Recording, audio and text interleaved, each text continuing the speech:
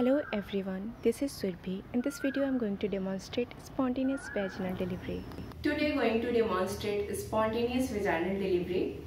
She is mother and this is representing womb of the mother. In some cases, vaginal delivery is kind of difficult, so good to go with the episiotomy, but only when the fetal head is visible in the diameter of 3 to 4 centimeters. So this is the favorable condition for the episiotomy. Let's perform it. To perform episiotomy, firstly we have to insert 2 fingers between the perineum and the fetal head and run our scissor downwards away from the rectum vertically and laterally both. As now fetal head is visible, so we can perform the Regent's maneuver.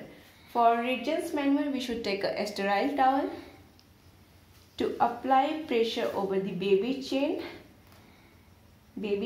and use the second hand to apply pressure over the occiput so that baby speed of delivery can control and baby can come out. Now we should use both our hands to hold baby's head from the temporal area and try to pull it out. Now pull the baby in a way that anterior shoulder comes out first, basically the downward traction. As anterior shoulder comes out, now grab the baby with the head and move upward. Apply the upward traction so that posterior shoulder can come out also. Now when shoulders are out, grab the ankles of the baby from the other hand and pull baby out. As soon as baby is delivered, we are supposed to keep over the mother.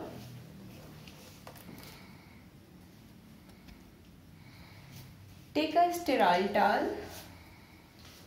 Try to clean and dry the baby.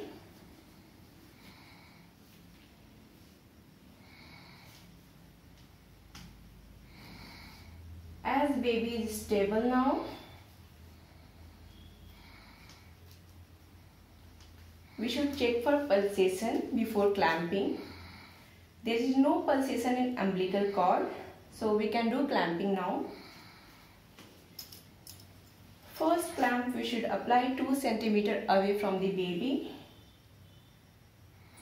and second clamp we should apply 5 cm away from the base. Now with the help of a sterile scissor, cut the umbilical cord in between.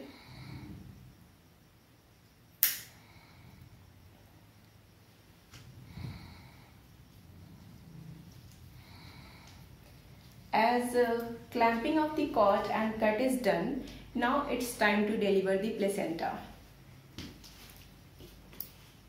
After the cord is clamped and cut, there is signs that can show the placenta is separated from the womb. Signs like gush of blood, lengthening of the cord, and the abdomen will be the globular. Now if there is Calkin sign is present, so pull out the placenta. It will come out with the gush of blood.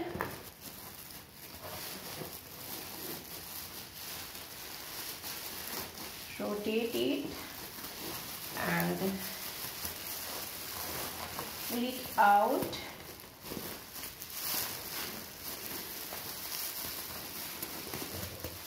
Once placenta is delivered, it's time to check the placenta now. Check the placenta for any abnormality, like check for all 3 vessels, 2 arteries and 1 vein. It looks fine. Now after delivery, look in the mother's vagina. Check the vaginal wall for any lacerations, and before winding up we should repair the incisions, and after that apply a gentle pressure over the abdomen to feel that uterus is contracting or not.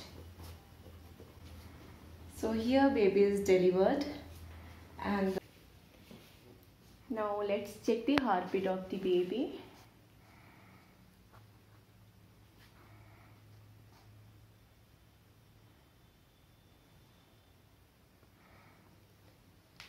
Everything seems normal. Baby and mother both are doing well.